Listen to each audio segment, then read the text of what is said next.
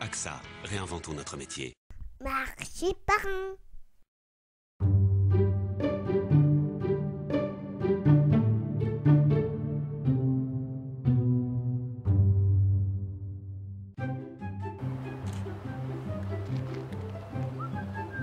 Nous sommes situés à Roulet-Saint-Estèphe, quelques kilomètres au sud d'Angoulême. Et voici mon activité, on les voit ici. Élevage de chèvres, un petit élevage de chèvres. On transforme tout le lait en fromage de chèvre fermier, en spécialité entre autres, parce qu'on n'est dans aucune zone d'AOC. Et puis voilà, on essaie tant bien que mal de faire du bon fromage de chèvre. C'est une exploitation familiale, hein. Ce sont mes parents qui ont commencé ça dans les années 50. Alors ça a commencé tout petit, hein. Au début il y avait une cinquantaine de chèvres.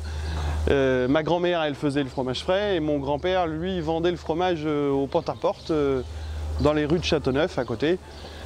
Et voilà, donc l'activité s'est développée et puis j'ai pris la suite en 97.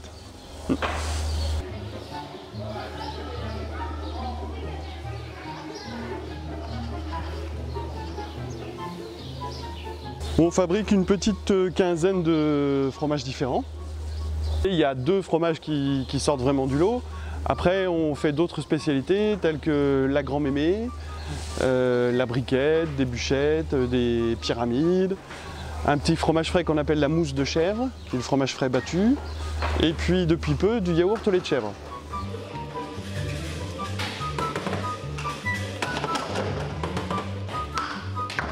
Il y a beaucoup d'écoles de la région qui viennent visiter les animaux. Pourquoi? Parce que d'abord c'est très sympa. Les professeurs peuvent eux faire quelques petits exposés autour de l'élevage, de l'activité agricole, de la ferme. Et voilà, c'est un outil et pédagogique et à la fois pour nous ça peut être une manière de faire un peu de promotion sympathique.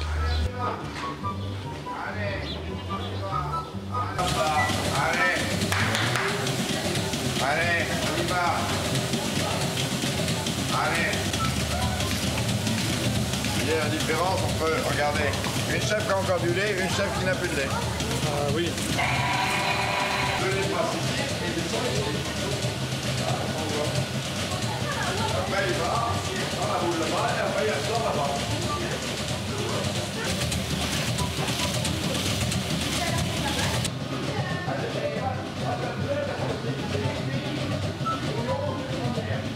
Alors nous avons environ 400 chèvres laitières et comme je vous disais, on transforme tout en fromage. En litres de lait, ça représente à peu près 300 000 litres de lait à l'année. Oui, tout moulé à la louche, tout salé à la main. Oui, c'est beaucoup de travail.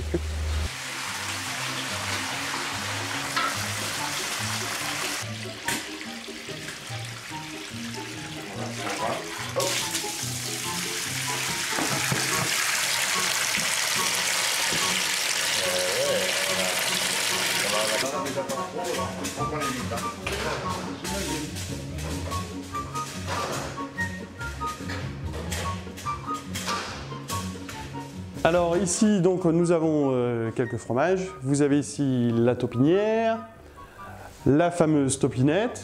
Alors nous en avons à différents types d'affinage. Ici notre briquette de l'angoumois. Dessous on peut admirer des bûchettes. Une petite nouveauté qui s'appelle le carrément charentais. Voilà, un fromage que j'aime bien, que j'aime particulièrement, c'est le chardin. Chardin, c'est le nom d'un tout petit village à côté d'ici. Et c'était également un peintre, je crois, du 19e.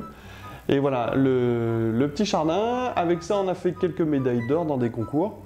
Voilà, c'est moulé à la louche, une texture très fine, à l'affinage un petit goût de noisette qui ressort. C'est vraiment un fromage que j'apprécie particulièrement.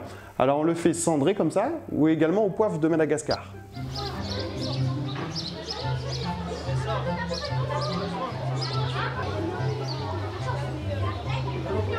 Il y a 6 salariés, plus moi. Et donc il y a une équipe de 2 personnes à la chevrerie et puis 3 personnes à la fromagerie et ma compagne qui travaille au bureau et au commerce avec moi.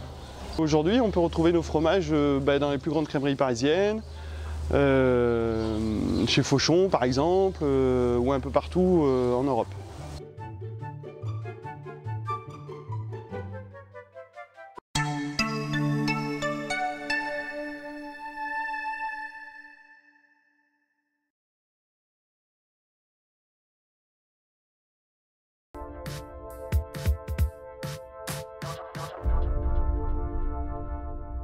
AXA, réinventons notre métier. Marché parrain.